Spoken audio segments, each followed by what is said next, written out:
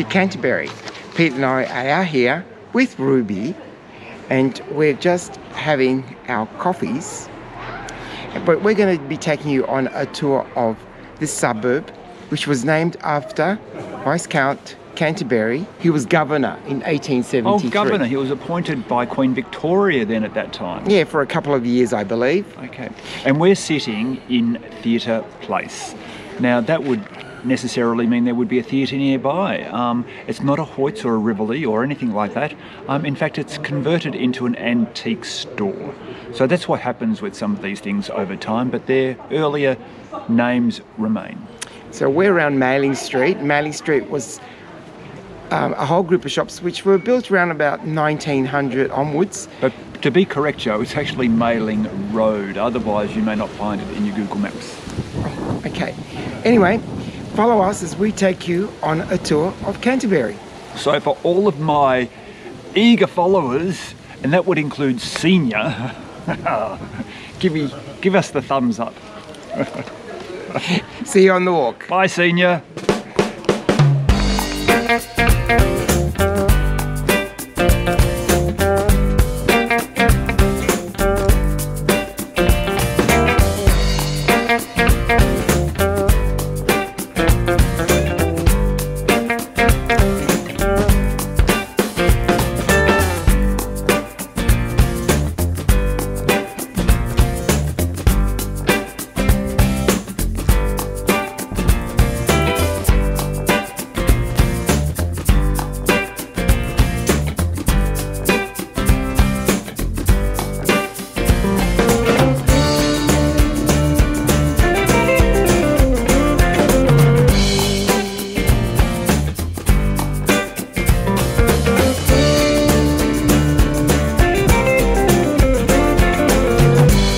We are standing in front of a Masonic lodge.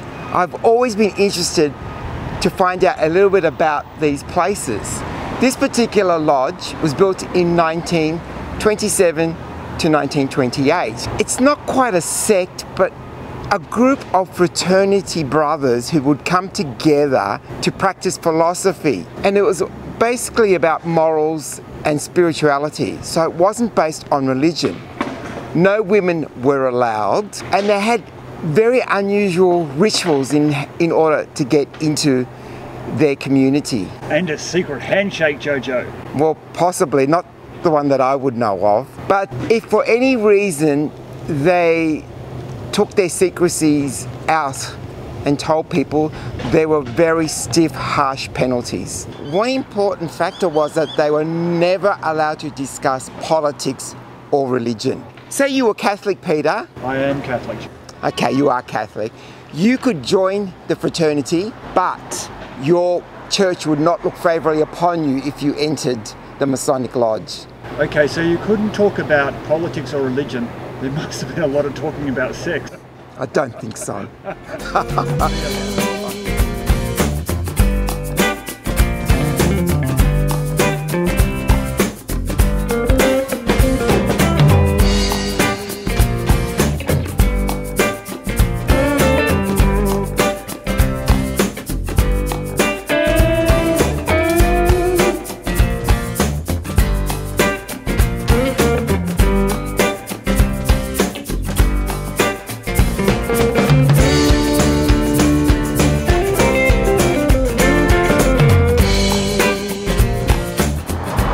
Peter here, my cameo appearance. Thank you to all my fans. I'm standing in front of what was Malone's Hotel. Now the hotel itself was built, or the building was built around 1889. It was Victorian in construction. Lovely example of a little tower there as well. You'll actually see some Edwardian stained glass windows. They were probably added some years later. Now, as we know, the Temperance Society hit Melbourne in a number of districts, and Camberwell was one of those districts. This is Canterbury, just adjoining Camberwell. And so in around the 1920s, the hotel actually closed. And it's never reopened as a hotel because we're still in a dry area. Having said that, the building is now occupied by businesses, boutique firms, as well as some residential accommodation.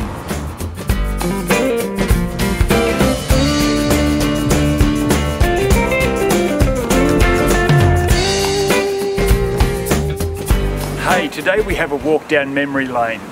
Now I would be probably one of the people remembering the Sullivans from 1976 to 1983. If I spent less time watching the Sullivans, my grades at school would have been a lot better.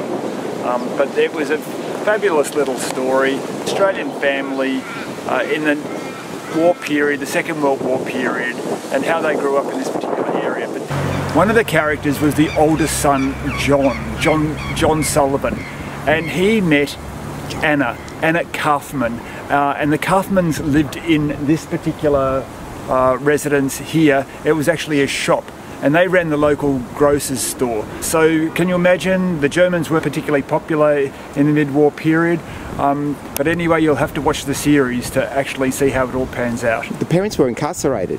That was the Kaufmans for a period of time. It was built around 1912, Joe, and I understand it was the confectioners at that time in the earlier days. Can you imagine the local community coming down to their confectioners here? It would have been a lovely little outing, wouldn't it? It would have been. And who was it built for? I don't know. George Jackson. Oh, George Jetson. Jackson. Oh well, he's a long time gone, but the memory of his confectionery lives on. This was a classic little series. The mother, of course, was Lorraine Bailey. The father was Paul Cronin.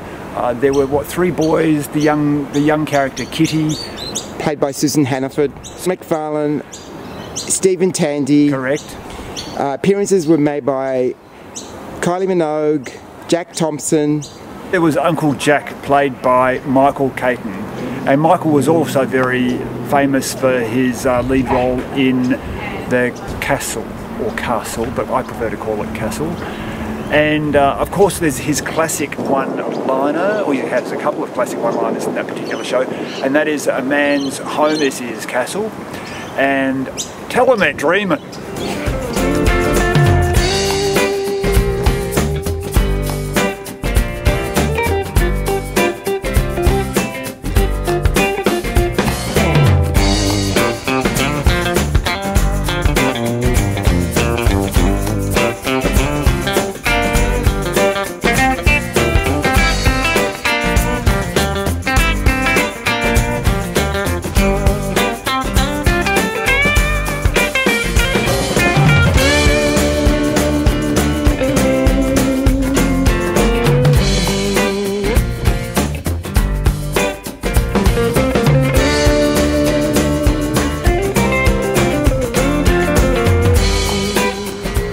Welcome to Frognall Mansion, which was built in 1889. Built for a timber merchant by the name of Clarence Hicks. He ended up being quite a wealthy man of that period. And Jojo, the reason why I remember it as being Frognall is because a schoolmate came here and he was part of the Air Training Corps. So this building's had a number of incarnations. It, as you say, was a private residence, and then it went into institutional use when these big homes fell out of fashion. But more recently, it's been reacquired and is in private ownership. Not only that, Jojo, but the gentleman across the road from the house, he said, and he grew up in his house since 1932, so he's been here for a long time. He said it actually cost them $1,000 every 2 months to trim this hedge. And how much does that equate to in a year? Well, I can do the math. That's $6,000. That's right. You're the accountant. But I reckon if you can afford to live in a house of this proportion, you can afford to pay for the hedge trimming. Just another little bit of history. The area was very much subdivided with many of these mansions around, and unfortunately a lot of them were pulled down during the 1960s and 70s. So we lost a lot of the mansions.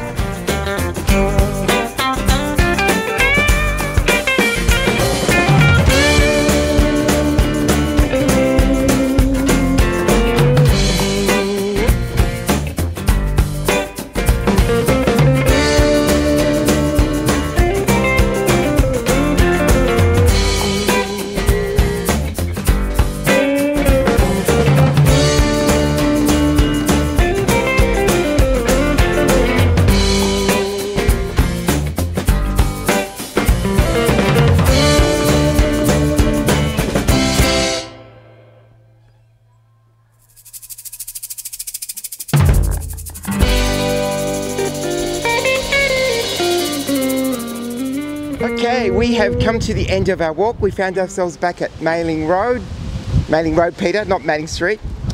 And I hope you've enjoyed the walk, this heritage walk that we've done today. Unfortunately, you're not going to find the information because I've collated this one myself. But anyway, there's plenty to walk around Canterbury and discover for yourselves. And there's lots of cake and coffee in the area. Bye. Bye for now. Bye.